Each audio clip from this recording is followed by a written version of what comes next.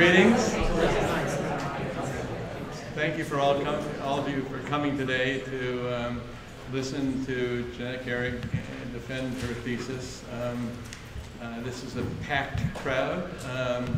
I know that you'll be consuming a lot of oxygen listening to her exciting results, but perhaps that's appropriate considering that Jeanette has lived in the world of anaerobes, organisms that can survive in the absence of oxygen. I thought that it would be great to frame the journey that Jeanette has made to this point, and with help from her family. We're really thrilled to have here to celebrate this day, as well as other members of her connected family who are listening in, hopefully, through video cast.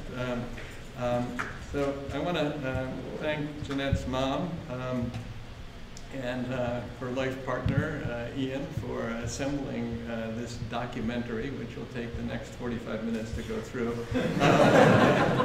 But you know, what does it take to have the courage, the commitment, and the intelligence to tackle a very complex problem? Well, we have some clues early on in this archival set of documents, starting out with the life of Jeanette Gehrig by Jenny Writes a Lot. So Jeanette's interest in the developing gut microbiota began through personal experience early in life. It looks like that experience was very happy and propelled her forward. Her commitment to scholarship was evident early on, as was her commitment to helping others. And I think that's really an important feature of Jeanette, the combination of wonderful intelligence, kindness, and generosity. So for those of you who can't read the writing in number 2 leaded pencil, it says, "I help the community by studying."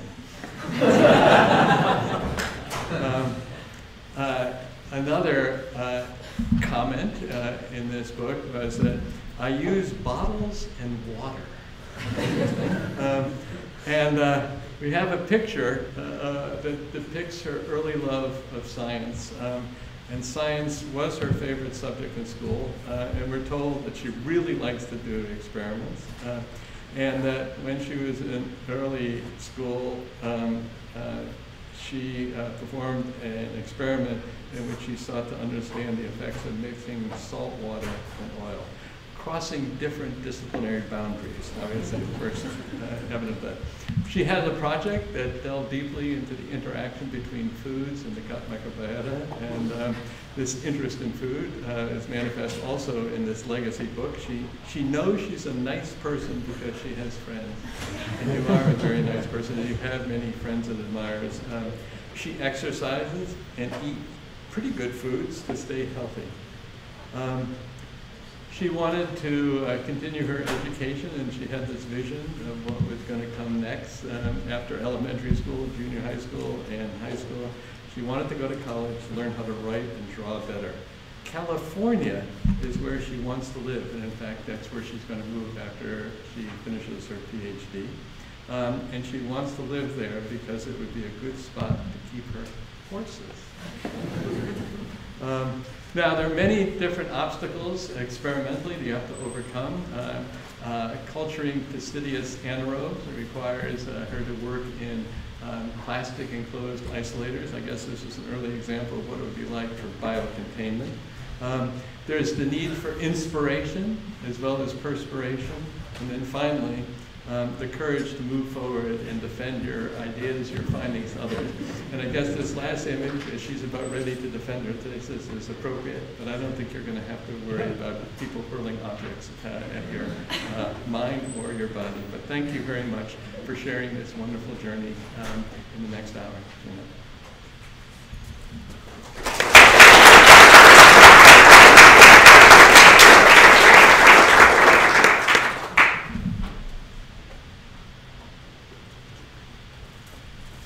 Thank you, Jeff, for that introduction, and thank you everyone for being here today.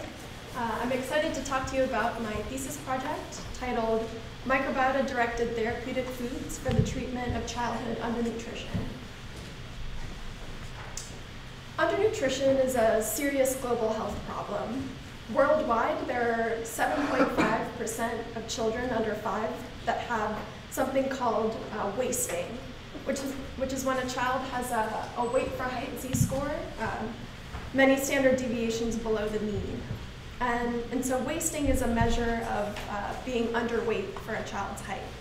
So globally, there are about 50 million children that have wasting. And this is especially a critical problem in Southern Asia, where 15.3% of children have wasting. And so when we look at all-cause child deaths, undernutrition, some form of undernutrition, causes up to 45% of child deaths.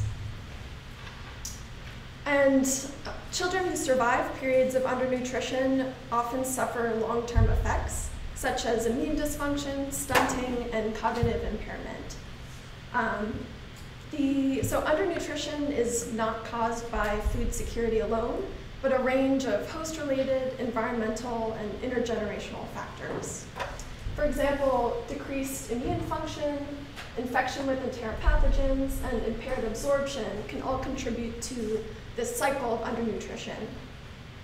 So the focus of my project is on the gut microbiota, because it interacts with many of these factors that contribute to this cycle of undernutrition.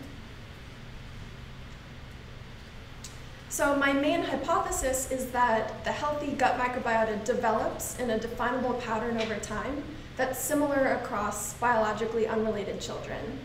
And healthy development of the gut microbiota is linked to healthy growth. So for example, if a healthy child has a normal gut microbiota that develops properly, this is associated with healthy growth and a mature microbiota that can perform functions necessary for that healthy growth. However, we hypothesized that disruption of normal microbiota development is causally related to the pathogenesis of undernutrition. So if the normal process of microbiota development is disrupted, this can lead to an immature microbiota, which actually can contribute to this state of undernutrition and stunted growth. So my main question is, if we have a child with an immature microbiota, is there a way we can shift this immature microbiota to a more mature state? And by doing that, can we help rescue some of these growth deficits that we see in undernourished children? So first, in order to better understand the role the gut microbiota plays in undernutrition, we have to define what normal gut microbiota development looks like. So to do this, we started with a healthy birth cohort. And these were children from an urban slum called Mirpur in the capital city of Dhaka in Bangladesh. And these children, we followed these children from birth to 2 years of life, collected fecal samples from these children every month, and these children all had normal anthropometry. So anthropometry is a measure of a child's weight and height. So these are healthy, normally developing children. And sampling, having fecal samples from children every month throughout the first 2 years gave us a very high resolution view of how the microbiota is changing over time in these healthy children. So using a machine learning algorithm called random forests, we were able to identify bacterial taxa that are most discriminatory for different stages in the microbiota assembly. And random forests is able to tell us which particular bacterial taxa are the most age discriminatory. So these taxa are the taxa that are changing in relative abundance over time.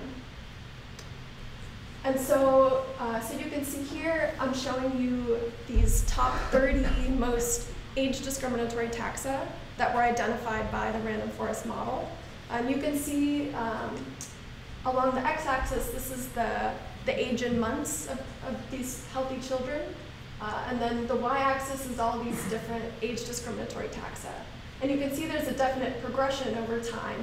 Certain bacteria increase in abundance, certain bacteria decrease in abundance.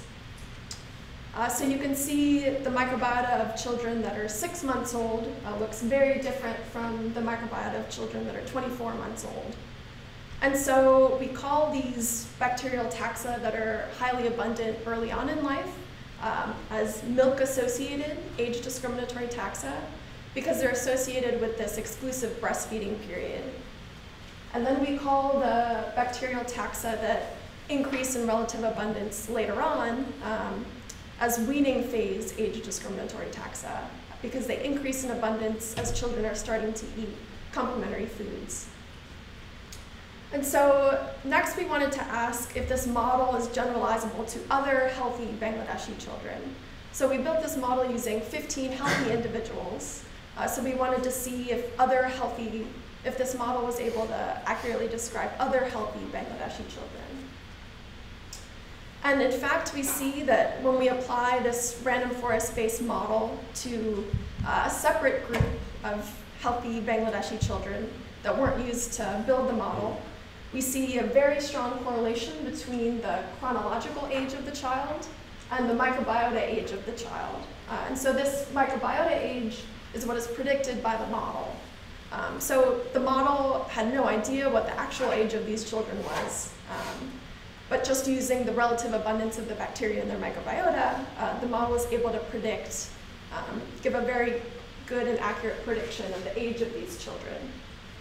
And so it seems, at least in Bangladesh, there's this normal, regular program of healthy microbiota assembly that is definable and that we can characterize.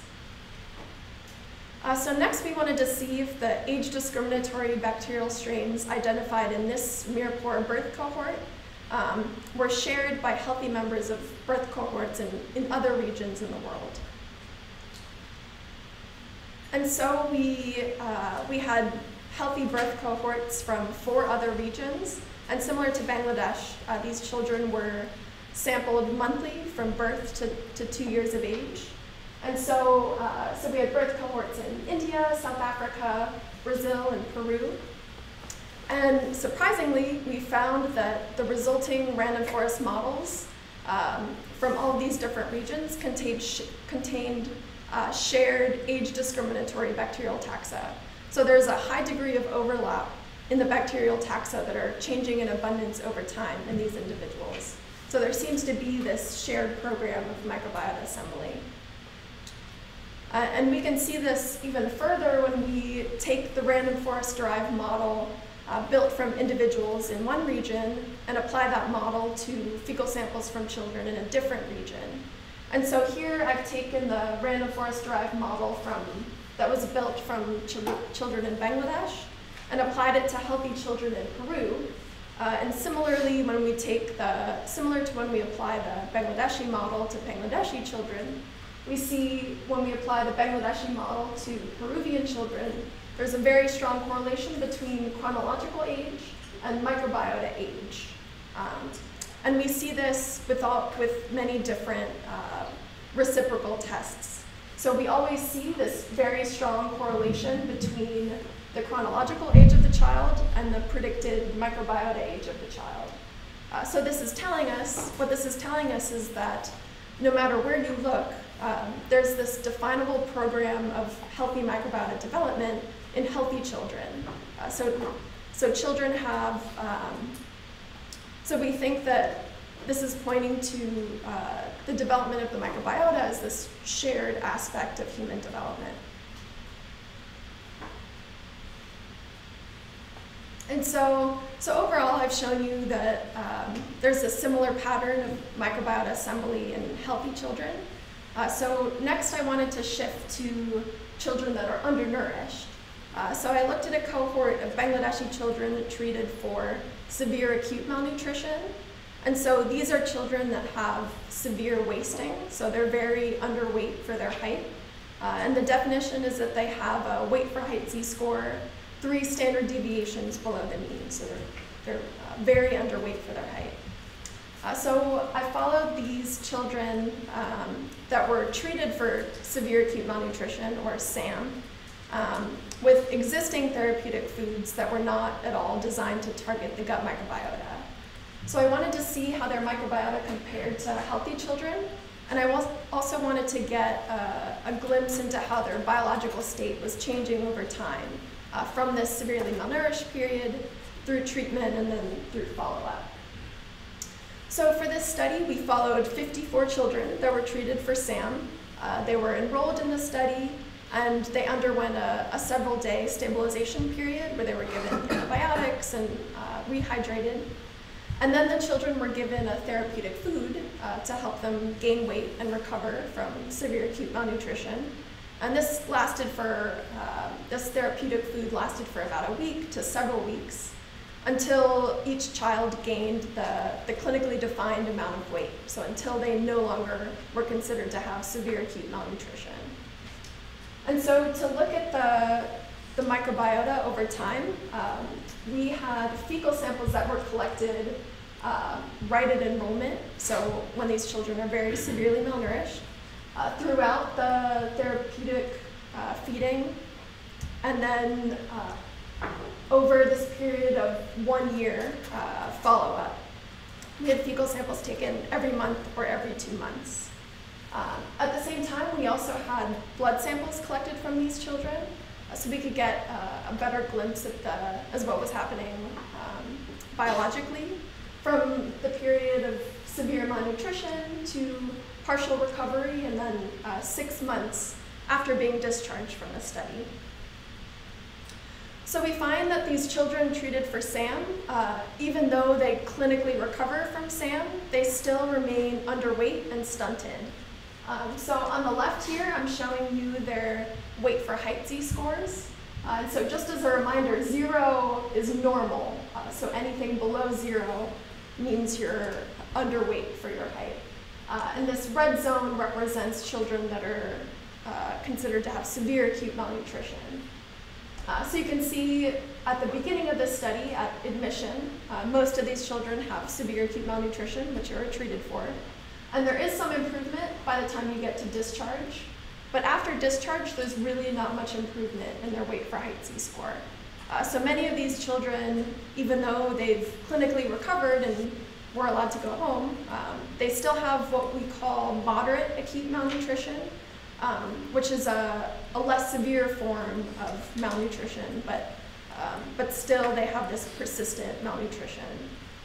Then when we look at height for age Z-score, which is a metric of linear growth, we see that these children come into the study very stunted, and then really their height for age Z-score doesn't increase throughout the study or throughout this 1 year follow-up period.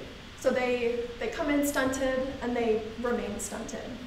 So this therapeutic food really is not helping them achieve the desired linear growth.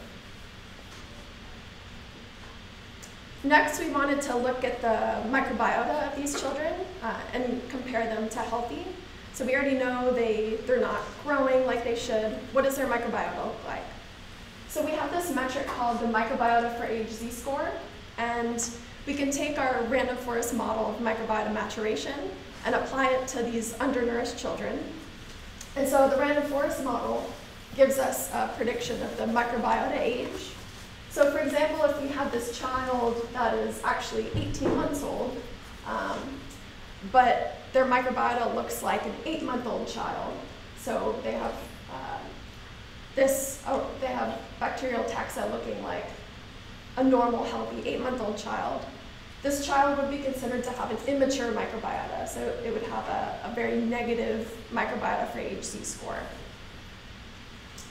And so when we look at all these children, we see that when we calculate the microbiota for age Z-scores, we see, not surprisingly, that admission they have very immature microbiota, which really doesn't improve much by discharge, but 1 month post-discharge there's some improvement.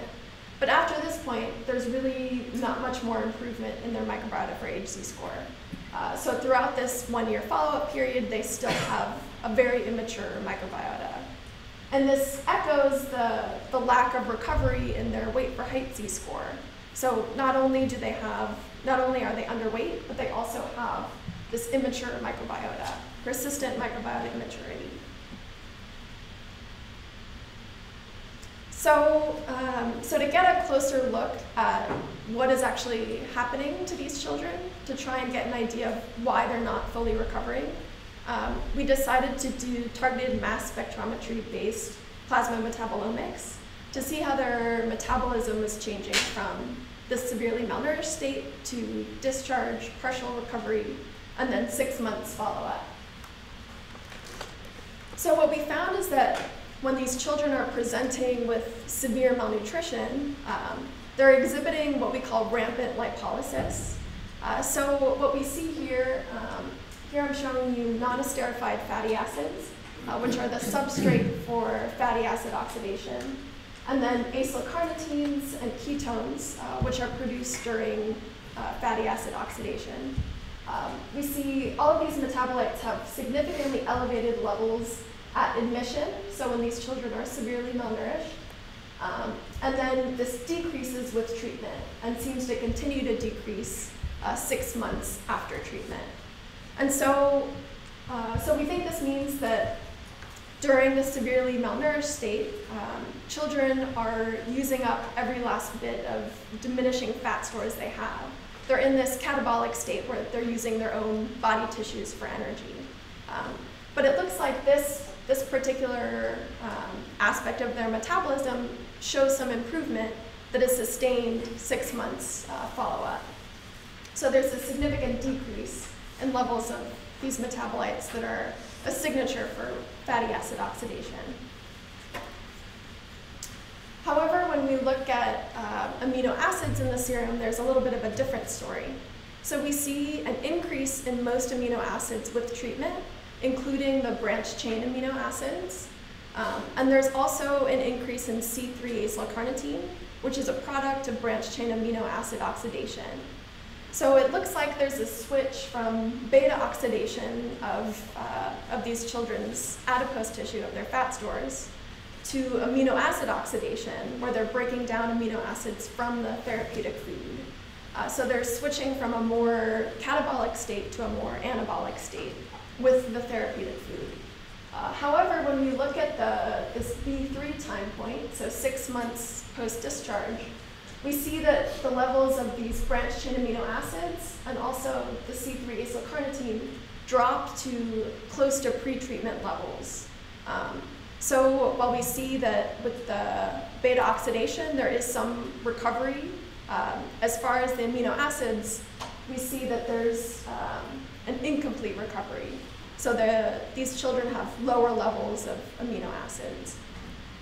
And this is really important because branched chain amino acids activate mTOR, which is an important signaling pathway for growth. And so this could partially explain why these children aren't fully recovering from this period of severe malnutrition. So to look even deeper into the biological state of these children, we performed quantitative plasma proteomics. And so we used a platform called SomaScan, which consists of these modified nucleotide aptamers that specifically bind to soluble proteins. So with SomaScan, we can measure over 1,300 proteins. And these proteins represent a wide range of biomarkers that are mediators of host metabolism, physiology, and immune function, and neurodevelopment. There's a really wide dynamic range, so we can detect very abundant proteins to very low abundant proteins. And there's a high sensitivity and specificity. To begin to identify biomarkers of biological state, we can correlate these plasma protein levels with anthropometry, plasma metabolites, and features of the microbiota. Because we, in addition to quantitative plasma proteomics at these 3 time points, we also have fecal samples that were taken at the same time. So we can begin to correlate the microbiota with levels of these plasma proteins. So in this cohort of children treated for severe acute malnutrition, we see a significant correlation between weight for height z-score, which is this increase in weight, and plasma proteins. So here I'm showing you the plasma proteins that are either most significantly positively correlated with the weight for height z-score, or most significantly negatively correlated with the weight for height z-score.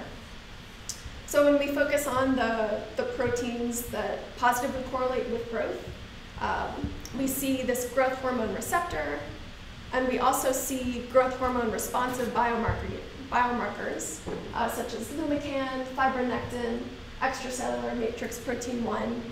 So these are all important extracellular matrix proteins that are important for for growth and development.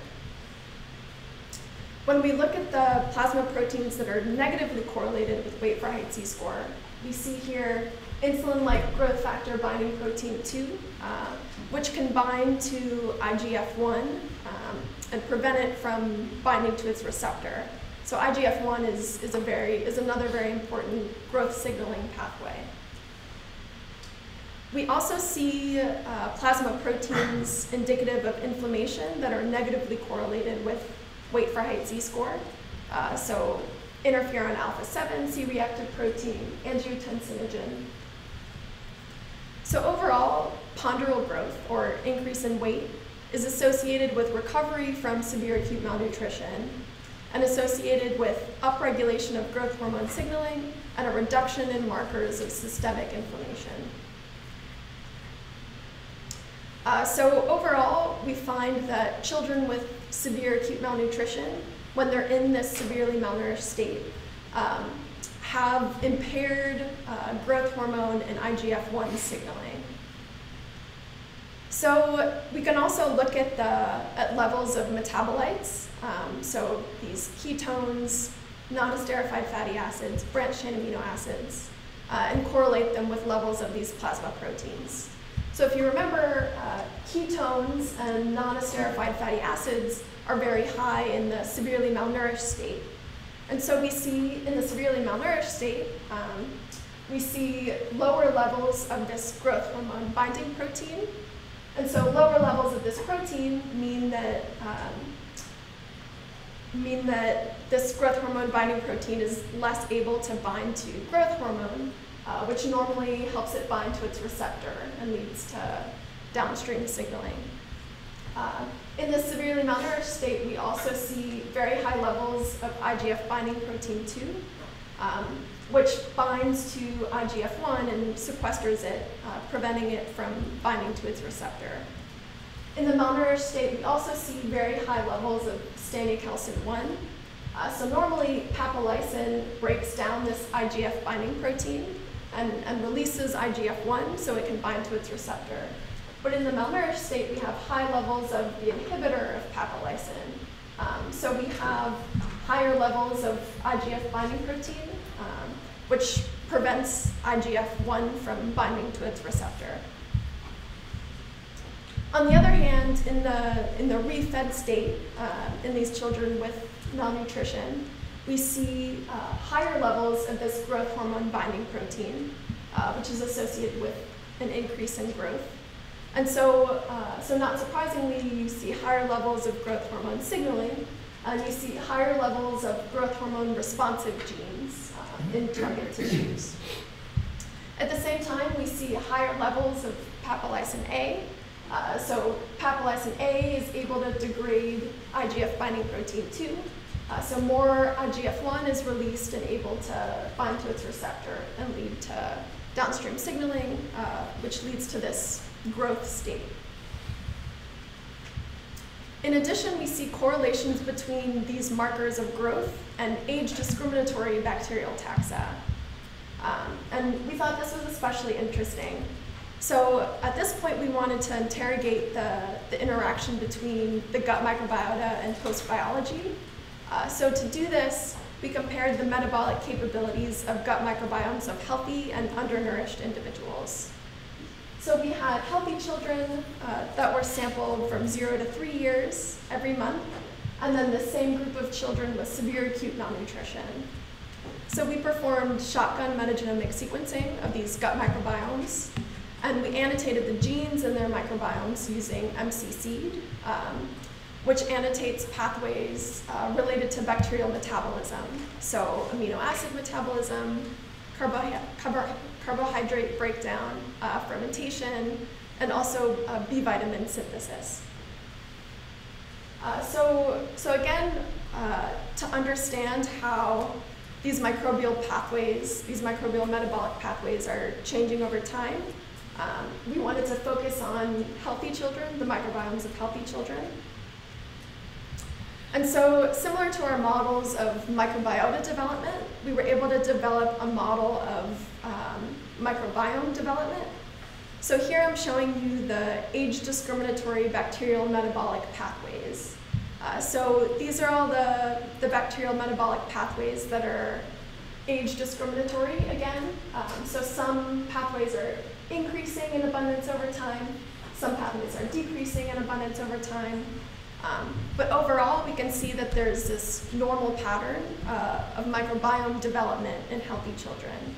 So when we apply the model to a separate test set of healthy Bangladeshi individuals, we get a good prediction of functional microbiome age. So again, a strong correlation between the chronological age of the child and the predicted functional microbiome age. Okay, so now when we look at individuals that were treated for severe acute malnutrition, we see many significant differences between the microbiomes of healthy children and the microbiomes of undernourished children. So here I'm showing you the top 30 age-discriminatory microbial metabolic pathways. And I'm showing you the difference between healthy children, the difference between the pathway representation in healthy children versus children that are treated for severe acute malnutrition. And so here I'm showing you both enrollment and then 6 months post-discharge. And all of the pathways in red are significantly different between healthy children and undernourished children. So you can see there are a lot of differences, both at enrollment, but also 6 months post-discharge. So there's really not much improvement in the microbiome maturity of these children. And interestingly, you see a lot of pathways involved in amino acid biosynthesis. And specifically, 6 months post-discharge, you see children that are undernourished or treated for severe acute malnutrition have significantly reduced levels in this branched-chain amino acid biosynthesis pathway. So overall, by comparing healthy children to children treated for severe acute malnutrition, we can see that undernourished children have restricted growth, they have low branched-chain amino acids in their plasma, they have reduced IGF-1 and growth hormone signaling, and then when we look at their microbiota, they have immature microbiota compared to healthy children, and they also have persistent functional microbiome immaturity. And so now that we know what the problem is, the goal is to try and fix the problem. So how can we take these children with functional microbiome maturity that aren't growing well and try and get them back on track to a healthy state, a mature microbiota and a healthy growth state? So to do this, we turn to our notobiotic mouse models. So a former graduate student in the lab, Laura Blanton, provided early preclinical evidence that microbiota immaturity is causally related to undernutrition. So Laura took the microbiota from healthy children and children that were stunted, and these children were the same age. And she colonized mice with these microbiota. So these mice were recently weaned, actively growing, and she fed the mice the same deficient diet. And so you can see here that transplanting these discordant microbiota into mice led to discordant growth phenotypes. So the mice given the stunted microbiota exhibited growth faltering when compared to the mice given the healthy microbiota. And this is, since the mice were fed the same diet, we know that this is due to the microbiota they were given. And so the stunted microbiota transmitted this impaired growth, also impaired metabolism and alterations in bone growth. And Laura was also able to correlate the representation of bacterial taxa in the microbiota of these mice with their growth phenotypes. And she identified a subset of age-discriminatory bacterial taxa that are actually growth discriminatory. So now we know that the gut microbiota is causally related to undernutrition, and we also have these bacterial targets that we think are important for growth. So our next question is, how can we actually repair gut microbiota immaturity? And so to begin with, we started with the least invasive method possible. So we looked at the complementary foods that are commonly eaten by children in Bangladesh when they're first weaning. And so we looked at these 12 different ingredients to see, and we screened these ingredients for their ability to increase the representation of age-discriminatory bacterial taxa. And so for this experiment, this was led by a postdoc in the lab, Sid Venkatesh. We colonized mice with bacterial taxa derived from healthy Bangladeshi children and also children with severe acute malnutrition. And so we colonized mice with a defined consortium of bacteria consisting of weaning phase age-discriminatory bacteria, the younger milk phase age-discriminatory bacteria, and also bacterial strains derived from children with severe acute malnutrition. And we fed these mice combinations of these 12 different complementary food ingredients. And so doing this and replicating this experiment, we were able to find significant associations between these bacterial taxa and the levels of the ingredients in the diets. And so we found that there were 4 ingredients in particular that were most significantly positively correlated with our weaning phase age-discriminatory taxa.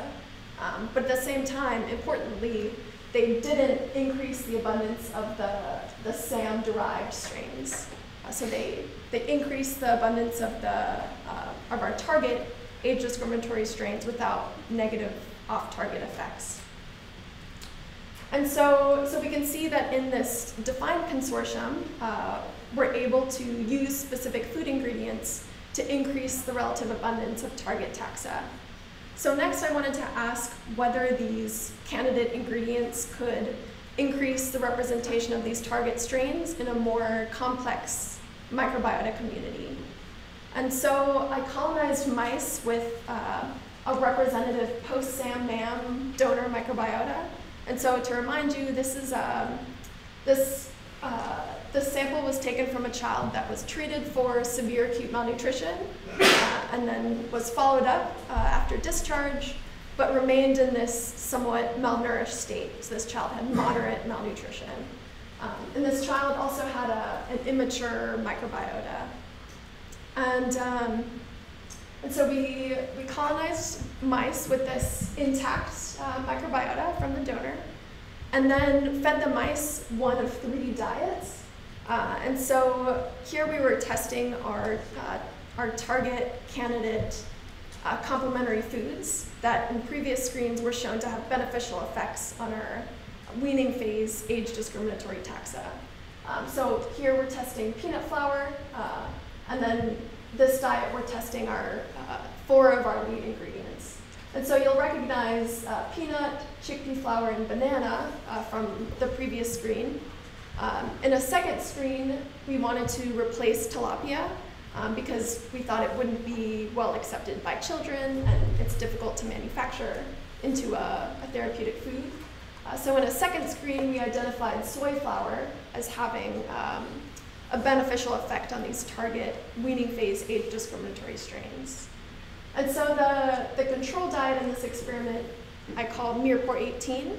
And so this is representative of what a child in Bangladesh would normally consume. So it's a rice and lentil-based diet. And then my 2 experimental diets are this Mirpur 18, either supplemented with 1 of our target ingredients or all 4 of these lead candidate ingredients. I also had germ-free controls that were fed one of these 3 diets as well. So then I was able to tease out what are the diet-only effects versus what are the microbiota effects.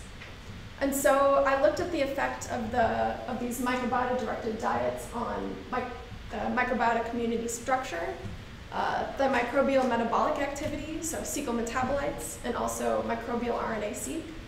And then I also looked at the host response. So we did RNA-seq of the intestinal mucosa in these mice.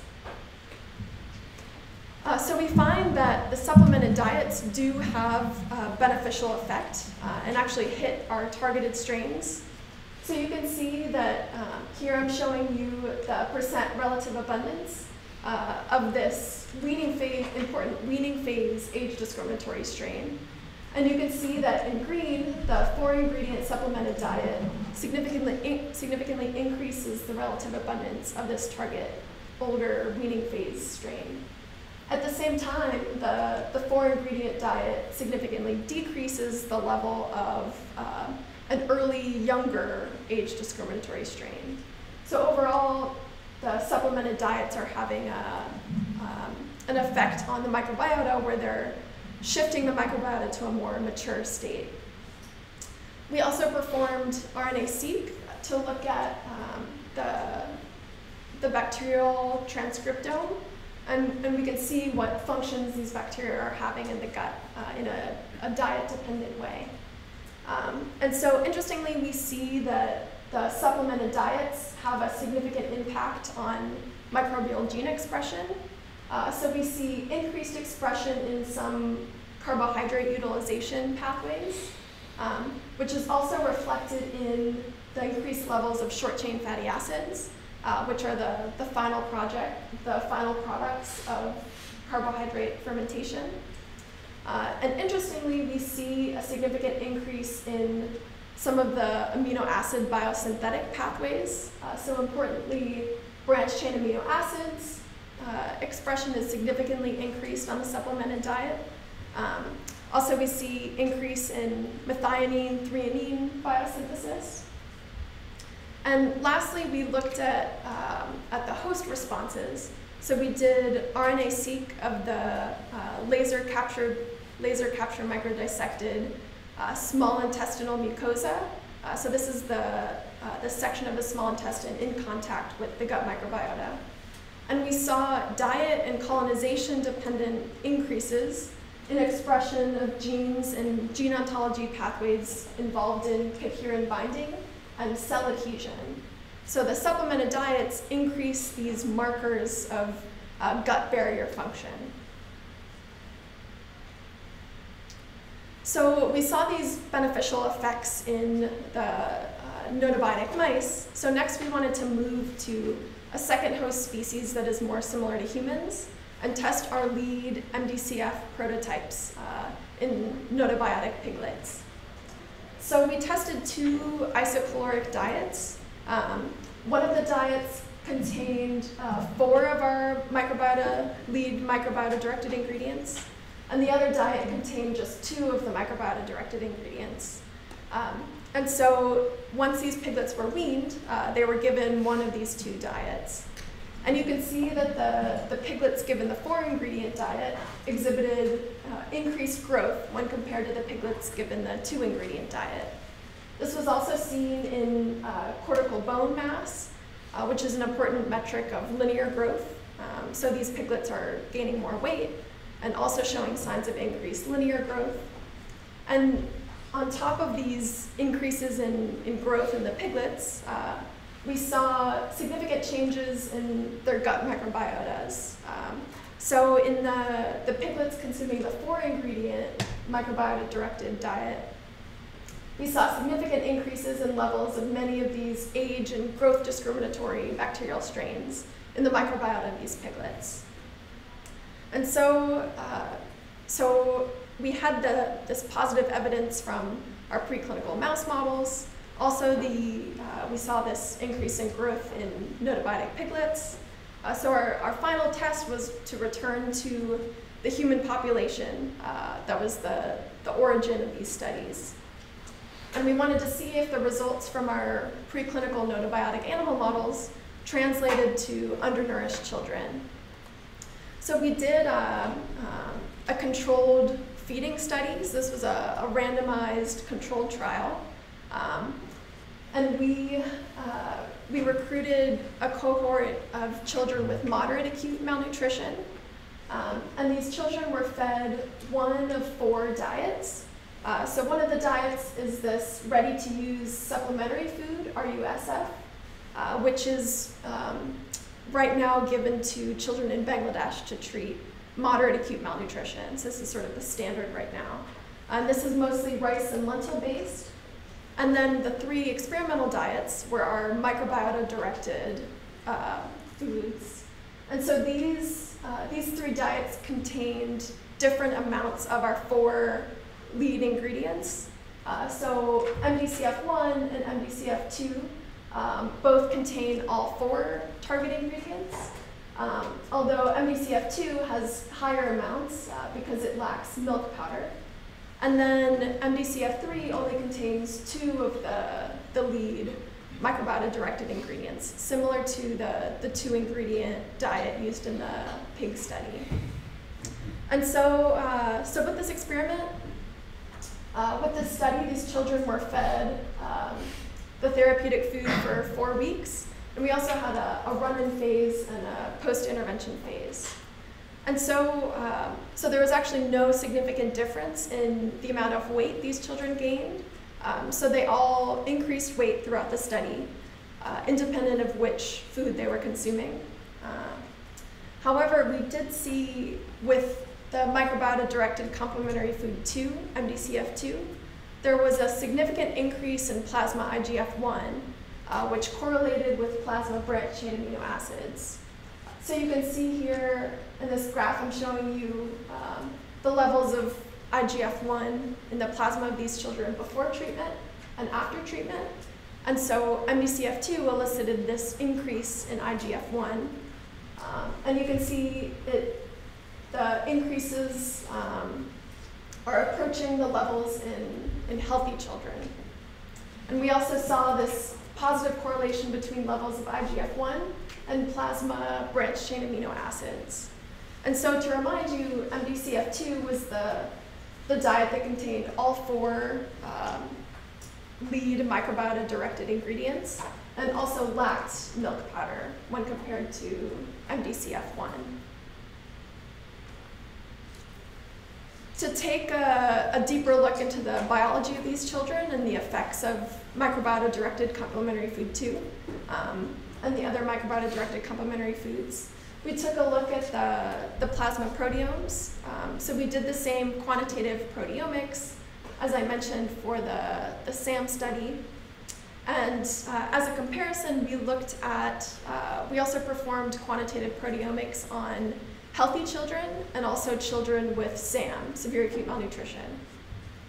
And so here on the left, I'm showing you all of the top 50 plasma proteins that are discriminatory for healthy. So this is based on the fold change difference between healthy children and children with SAM. So all these proteins are more highly abundant in healthy children, whereas these proteins on the right are discriminatory for children with SAM. So they're more highly abundant in children with SAM. And I hope you can appreciate that I'm showing you in bold here MDCF2. MDCF2 alone is actually increasing the levels of all of these healthy discriminatory proteins. And then on the SAM discriminatory proteins, MDCF2 is significantly decreasing levels of the SAM discriminatory proteins. So overall, MDCF2 is shifting the plasma proteome of these children to a state resembling healthy children. So if we take a closer look at the proteins that are changing because of MDCF2, we see proteins we would expect related to growth, also related to inflammation. So I'm just going to focus on 2 aspects that were of particular interest. So when we look at all of the proteins that are changing with MDCF2 treatment in these children, we saw a high representation of proteins that were increasing that were related to bone growth, specifically osteoblast differentiation and maturation. And so here I'm showing you these proteins related to bone growth. And you can see MDCF2 is increasing levels of all of these proteins. So for example, we see increases in bone morphogenic protein 7, ephrin, sonic hedgehog, and these are all important for osteoblast differentiation. So going from a stem cell to a more differentiated osteoblast, which is the cell that's responsible for building bone. We also see increases, specifically with MDCF2, in levels of these proteins, metallopeptidases, and also bone morphogenic protein 1. So these proteins are important for preparing collagen, which then leads to downstream bone formation. And then we also see significant increases in proteins like osteopontin and bone protein 2. And these are important for bone formation and mineralization, so later stages of bone development. So we think these effects on bone formation are really important, considering that one of the serious long-term effects of undernutrition is stunting, this lack of linear growth. Another interesting effect of MDCF2 was that it increased markers of central nervous system development. And so again, we looked at all the proteins that were affected by MDCF2, and we found that there was a high representation of proteins involved in central nervous system development. So for example, we see we see an increase in proteins that are important for neuronal differentiation and survival. So going from this undifferentiated precursor cell to a differentiated neuron, which is very important for central nervous system development. We also see increase in proteins important for cell proliferation, migration, and neurite outgrowth.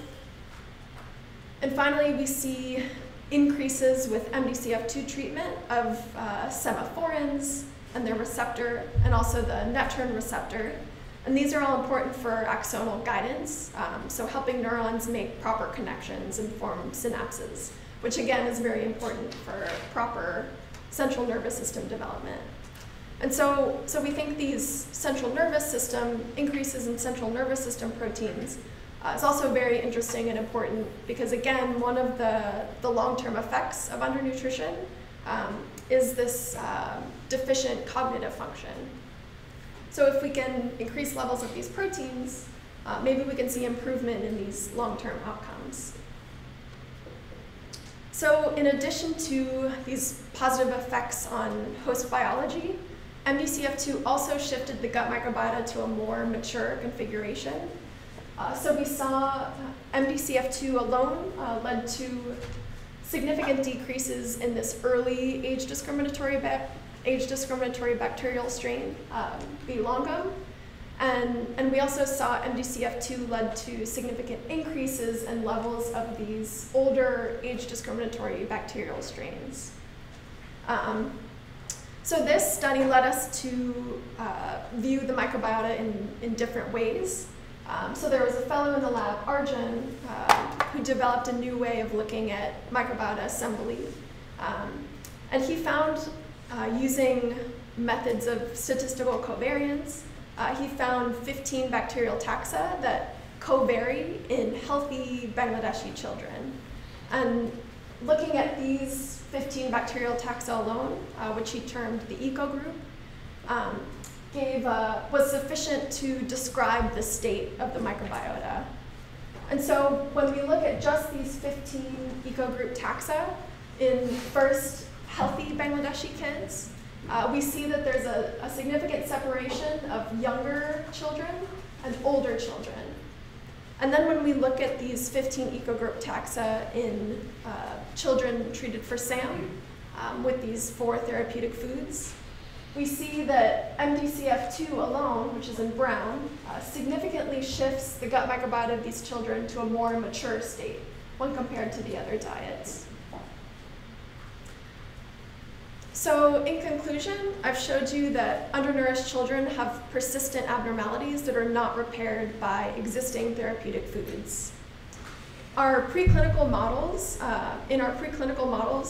microbiota-directed therapeutic foods showed promise in both repairing microbiota immaturity and increasing markers of growth, both in our mice and in our piglets. And also the results from these preclinical models translated to humans. So for future directions, we have both human studies and preclinical studies we're interested in. So first we want to test this lead microbiota-directed complementary food, MDCF2, versus the control, RUSF, with greater numbers of children with moderate acute malnutrition and also a more severe form of malnutrition, the post-SAM-MAM. So children treated for severe acute malnutrition that still have persistent undernutrition. We also want to increase follow-up periods in these children to determine how changes in the mechanistic biomarkers relate to clinically relevant responses. For example, if we see an increase in growth hormone binding protein, at what point do we see an increase in weight for height Z-score, for example? We also want to continue our preclinical studies. So we'd like to identify the bioactive components in the microbiota-directed foods. We want to know why MDCF2 seemed to have this positive effect when, for example, MDCF1 did not. We want to elucidate the mechanism of bioactive components on the targeted strains, and then in turn their effects on the host. So for example, if a certain bacterial strain is using a metabolite, what is that metabolite being transformed into, and what effect does that transformed metabolite have on the host? And how does that increase growth? We also want to colonize notobiotic animals with defined consortia to delineate the effects of the therapeutic foods on certain strains, and then again, in turn, their effects on the host. Okay, so I just want to thank a lot of people. This is a very collaborative project and would be impossible without many, many people. So first I want to thank the Gordon Lab. I want to thank Jeff for providing such a great lab environment. Specifically for this project, I want to thank Sid, who performed the diet oscillation experiments and has been a close collaborator and involved in this project the whole way. Howie, who is the master of the piglet experiments and spent countless hours working with the piglets, and also is a very important collaborator on this project. Satish was my mentor when I first joined the lab, so he was really instrumental in teaching me how to do random forests and a lot of that initial analysis. I want to thank Matt for his expertise in RNA-seq, helping with that, and then all of this metagenomic sequencing and an analysis of the human data. I want to thank Vanderleen for looking at the host side of the mouse experiment, doing the RNA-seq of the small intestine, the laser capture microdissection, and all the pathology of that. Robert Chen did a lot of the SomaScan quantitative proteomics analysis for our human trial. Arjun developed this new model of microbiota assembly using the eco group, which really helped us see how our microbiota-directed complementary foods were shifting the microbiota. And also Mike Barrett for helping to organize these human trials and being really instrumental in that and dealing with a lot of the analysis and interpretation. I want to thank the rest of the Gordon Lab, Stephanie for keeping everyone in line and helping organize things, Sabrina for being the best lab manager and making sure everything runs smoothly, Janaki for helping culture all these bacterial strains and being there for discussion and everything, and everyone else in the lab has helped at some point, even if I've forgotten to specifically mention. And of course, Dave and Maria for helping with the mouse experiments, even when there are crazy numbers of mice and complicated procedures. I want to thank Jess and Maria for sequencing, Eric and Brian for running our computing cluster, and dealing with my cleanup when I accidentally generated 30 million files and broke a record. Richard Head at GTAC for helping with the SomaScan analysis. Tamid at ICD-DRB in Bangladesh, who we collaborate with heavily, and we would not have access to human population or be able to do these trials without him. And Chris Newgard at Duke for doing a lot of our metabolomics analysis and helping with interpretation. I want to thank my thesis committee, Dan Goldberg, Scott Holgren, Laura Iannati, Rob Mitra, Clay Semenkovich, for their help in helping ask critical questions and developing my project. And lastly, I want to thank my funding sources, especially Bill and Melinda Gates Foundation, which provides the bulk of the funding for this project. And I'd be happy to take any questions.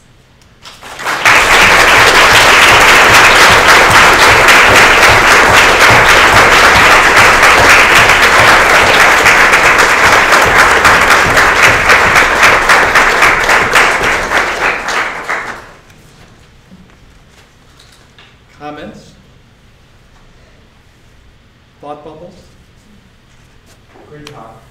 So when you look at the most age-discriminating microbiota, there seems to be like a really clear phase change around like month 10, and also in the fourth model. Can you speculate based on what you know on current biology, what has happened at that time point? I think that corresponds with the beginning of eating solid foods. So the transition from exclusive breastfeeding to starting to eat solid foods. Because at that point, studies have followed the microbiota of a single individual, and looked at high resolution. Like on this day, this child began eating this thing, and we see that that definitely corresponds with introduction of solid food. And then, so in your intervention, do those healthy kids already eat more of those foods, like you add in like chickpea, bananas? Do they already eat more of that? That's why. Earlier, or yeah, I can't really answer that. So we do have diet recall data, but I haven't thoroughly analyzed that as far as what exactly children are eating at certain time points. But yeah, that's definitely something we would like to know more about. Do healthy children have very different diets from undernourished children? So when children are treated for SAM, are they necessarily expected to like catch up to like healthier children? Because it seems like they stop treatment when they're definitely not close to being like a healthy weight yet. Do you know what happens to them after they complete treatment? So the criteria for being released is that they have to have a weight for height Z-score above -2. So a WHZ score of -2 to -3 is this like moderate acute malnutrition period. So they just have to be considered not malnourished, which is above this -2. But really, they're still malnourished. But I think it's just impractical for children to remain in the hospital, and parents have to be there, and so it's just to get them healthy enough, they think, to go home. But yeah, I mean, we see these kids definitely still have persistent undernutrition. So it's definitely something we want to target. Another question? Maybe I'm oversimplifying this too much, and pretty naive way of thinking, but when you treat SAM, I was wondering, is it the gain of good bacteria that's more important, or is it the loss of the bad bacteria? Yeah, that's a very good question. There have been studies that, so right now, the standard treatment for SAM is they're given antibiotics during this stabilization phase. So every kid with SAM is treated with antibiotics, and we still don't see full recovery. So I think it's probably a combination, but if we're getting rid of everything that's bad or potentially pathogenic, but we still don't see recovery, then I think that points to, okay, maybe we're missing something. Time for another question? How important is removing milk from the diet? to make the microbiome look like that of a weaned child? Yeah, that's a good question. So we see in the human study, the main difference between those two diets was the removal of milk powder. But at the same time, we also had increases in levels of our 4 target ingredients. So it's kind of hard to tease apart, what is the effect of removing milk powder versus increasing these other ingredients. So I think we'll have to go back to our mouse studies and sort of re-enroll recapitulate the trial in mice, and then we can really ask those questions. Okay. With that, thank you for your attention, and thank you, Jeanette.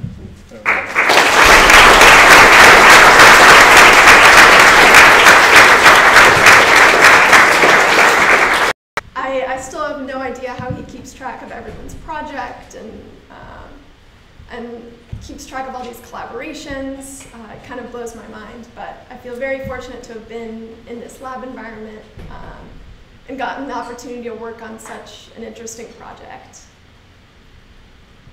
I want to thank my lab for being such a great lab, both within the lab and outside of the lab. Sometimes we accidentally match, sometimes we match on purpose, but it's always a good place to be. Sometimes we go a little crazy, but overall it's a great lab environment, and I feel really, really fortunate to be in the lab. I want to thank the genetics program, DBBS, for being, well, now we're the #1 program in genetics, apparently, and I can see why. I want to thank Jim especially for being the best program director. He's spent countless hours helping me with presentations, including this one, going slide by slide. He does everything he can to help students. And I feel fortunate to be in a program where we're allowed to dress up for talks at retreats, and we really are like a family.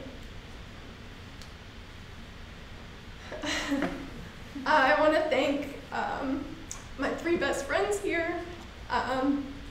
We call ourselves Slurge. It's our first initials. We even got rings. But they have really helped to make grad school the best time of my life so far. And you can see we always have a fun time together. Yeah, so sometimes in grad school you can find yourself in a rut. You feel like your research isn't going well, you're not really going anywhere, but you just have to remember that you have friends with you, and you can always figure out a way to get out of that rut and move on. I'm thankful for many other friends I've met along the way. Bhavna, who has been a great friend and joined our Zumba crew. We've gone on fun trips together. Want to thank Bo. Together we organized with Shohini, of course, the 25th anniversary gala. And just all these ladies that have been great to have along my side this whole way. I want to thank all my other friends,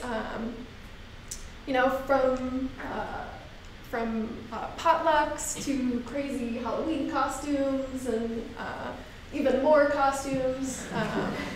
It's been fun to have such a great group of friends to share graduate school with. I want to thank my friends that are old friends and will be lifelong friends. My best friend Jamie from college, who's gone through med school as I've gone through graduate school. My best friend Anne, who I've known since 5th grade, and we've been through so much together. And she appreciates my serious love of food as well. And my friend Ashley, who has been my friend since we were 8 or 9. I want to thank my family. I feel so fortunate to have what I think is the best family. They're so supportive.